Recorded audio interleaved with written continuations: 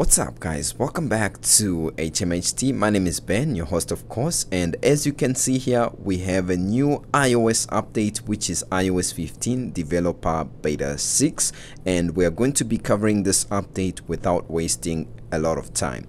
Now for me, on my iPhone that you are seeing here, this is the iPhone X. I've already updated my device, but I would like to show you that initially when I tried to update, I got it as iOS 15.0, and that was the time when it was just rolling out, and after some times and after I refreshed the page, it came back as iOS 15 developer beta 6. Now obviously this is not all that Apple released today. If we go to the Apple developer website, look at some other updates that were released today. So iOS 15 beta 6, obvious, this is the video for this. Alongside that, iPadOS 15 beta 6 and tvOS 15 beta 6, and later on this update actually came like 2 hours or 3 hours later, which is watchOS 8 beta 6. All these updates are available to developer beta testers only. Public beta testers probably tomorrow, but for watchOS 8 public beta it's a bit tricky since even the public beta of beta 5 isn't out. So for watchOS I'll do a separate video when I cover watchOS 8 beta 6. Now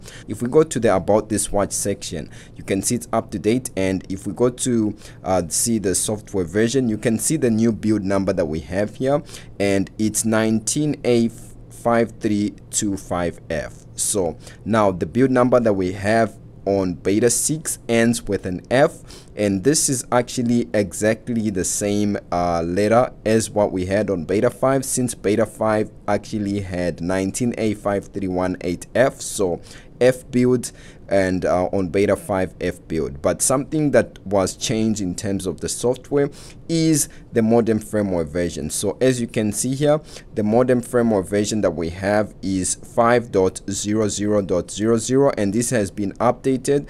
Before on beta 5 it was 4.50.02. so hopefully if we are having any issues that have to do with cell, Wi-Fi, Bluetooth or so on, then those issues should be resolved. Now when it comes to the new features and changes that are introduced with iOS 15 beta 6, there's quite a few, and the main one that I would like to show you has to do with Safari, of course. So a lot of people have been getting mixed reactions when it comes to Safari, because you see where the address bar has been, it went from the top of the screen to just in the middle of the screen right there. But with iOS 15 beta 6, Apple aims at resolving those issues, or at giving you the option to be able to change that. So basically the way you change that, you can hold on to the text like this. So if you click on the text, you can see where you can put the show top address bar, and as you can see the address bar went right to the top, and if we click there again, you can say show on the bottom, and you will see that the address bar goes to the bottom. So that is something that you can see. And then also they've added more options here. You can see your privacy report, you can see website settings, you can request desktop websites, and you can also hide toolbar. So that is something that's new. And then also something that has been changed, if you see these options, like to see the tabs that you have opened and also your history or bookmarks or your share, these have been separated from this address bar. Before they were sort of cramped in there, but as you can see on iOS 15 beta 6, these have been separated. That is something that's good.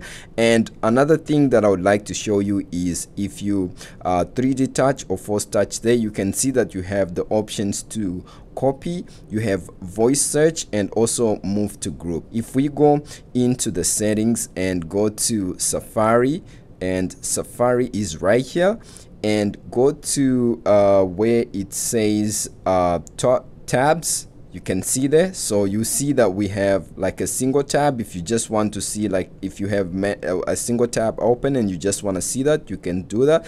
But if you want to show tab bar to be able to see like many tab bars, then you can see that. If you use the game center widgets, you can see friends that are playing, and also add friends to see what they are playing. So you can always have these emojis. Now you can see that they've added a little bit of more images and also foreground changes when it comes to this Game Center widget, which is something that's good.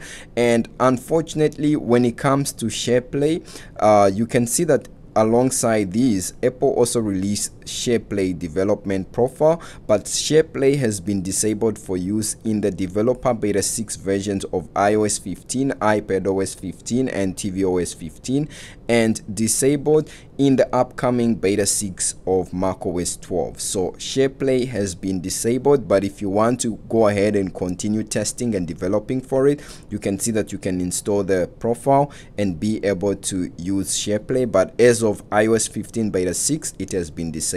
If you go to your accessibility and then you go to touch and then click where it says assistive touch, you will see that you now have this option where it says use game controller, and it says allow assistive touch to be controlled by game controllers. So now, in addition to other devices and peripheral devices that you can use for game controls, you can also use assistive touch to be able to be controlled by games or controllers. So that is something that's new with this update. You can always turn it off, and then also you can change the tracking sensitivity here. But basically, those are all the new features and changes that came with iOS 15 beta 6. Let me know if you're going to be updating in the comment section below. But other than that, there is still quite a number of issues that are here when it comes to iOS 15 beta 6. There's about 32 known issues and quite a very few resolved issues, so it's still a little bit buggy.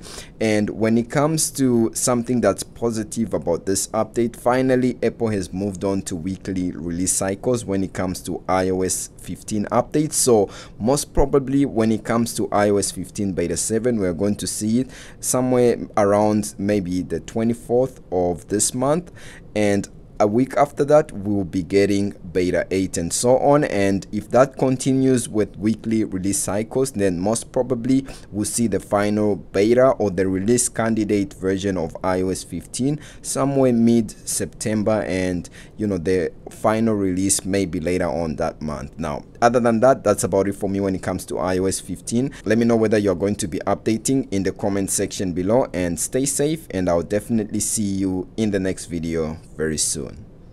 Peace.